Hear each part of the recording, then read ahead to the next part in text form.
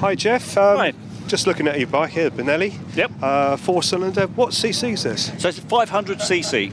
Right, and this was a race bike? It is a race bike built for the Classic Series by a previous owner.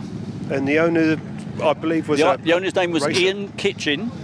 Yeah. But he had a racer, James Cowton, run it for him in 2018, where it won twice. Really? At Cadwell Park.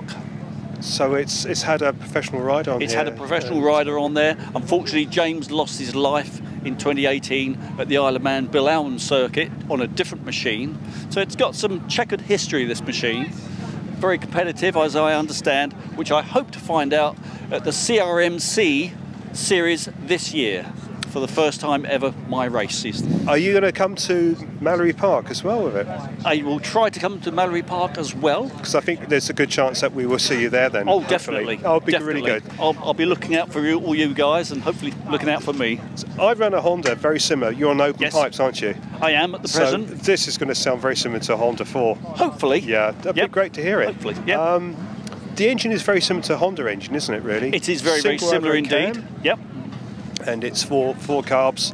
4 carburetors. Running indeed. on probably a dead-loss ignition system now. It is. It's got electronic on there at the present moment, which is pretty good. Yep. Runs spark. a 5-speed gearbox or 6? It's running a Nova 6-speed gearbox. Nova. Okay. Yeah. And anything else that would stand out that's different from a Honda on here that you could talk about? Anything that would be different from a Honda? Well, certainly the Italian carburetors, the Del Auto carburetors, etc. There's special pipes which were built to pattern, and I believe they were built in Germany, etc., etc. Obviously, the frame, the name, etc., is all genuine Benelli. Are we looking at fiberglass or? This is fiberglass. It's quite a recent one. Yeah. Yep. So you've had to put a liner in here.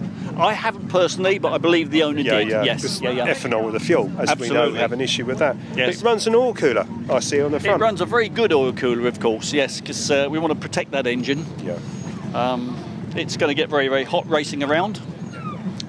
Well, do you know, I'm looking forward to hearing this start up in the moment. Yes. So thanks again, Geoff. All right, thank you very much. Thank you, Geoff. Nice to meet you.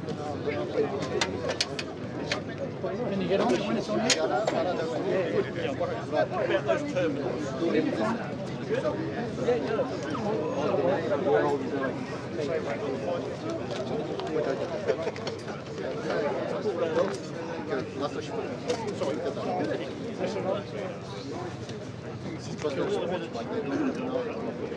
Thank you.